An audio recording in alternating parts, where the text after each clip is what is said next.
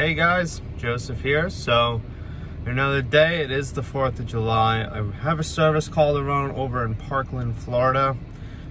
This specific customer, he gives my name to pretty much everybody in the neighborhood, so I'm gonna take care of him today. Even though it is a holiday, I'm gonna go out there and try to see if I can take care of him. So show you guys what a typical service call looks like.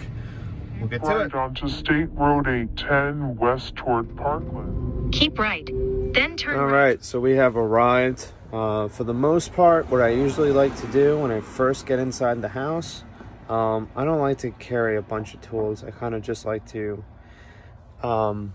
get the bare minimum of what I need. So a little go bag, a drill, and a screwdriver, and that should be it for now.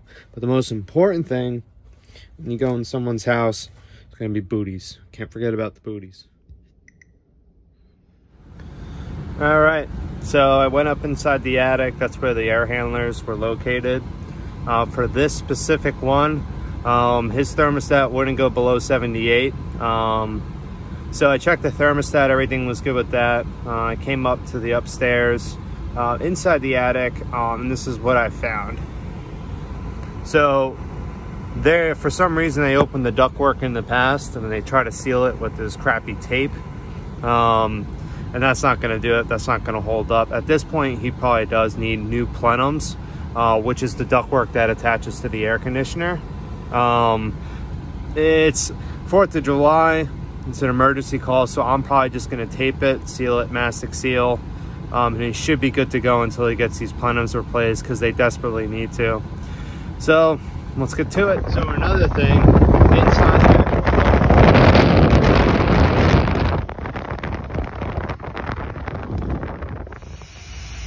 So a ton of glue, spray glue. All right, so there's that metal tape over the top. Just go around, make sure it's tight.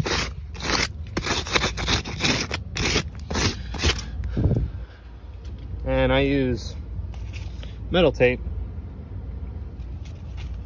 So we'll let that sit for a little bit and then mastic seal. So what I usually like to do, you don't really have to be too shy with this. Just load it up.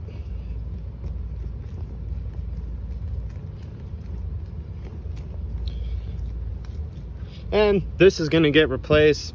So I'm not really gonna make it look too pretty. I just wanna make sure he's gonna get through the weekend. He can get some sleep because it's probably about 1,000 degrees in there. But yeah, that's pretty much it.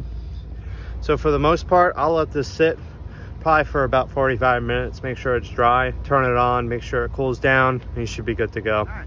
So it's been about 45 minutes. We're gonna turn it back on.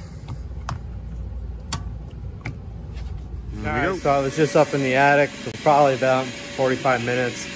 What I like to do on calls like this is vacuum all the drains in the house so I don't have to come back for some miscellaneous service call that I should have gotten taken care of in the first place.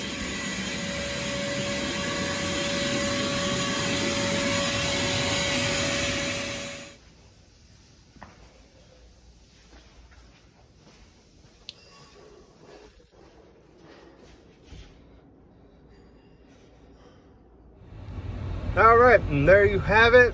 Typical AC service call down in South Florida. From start to finish, probably took me about 2 hours.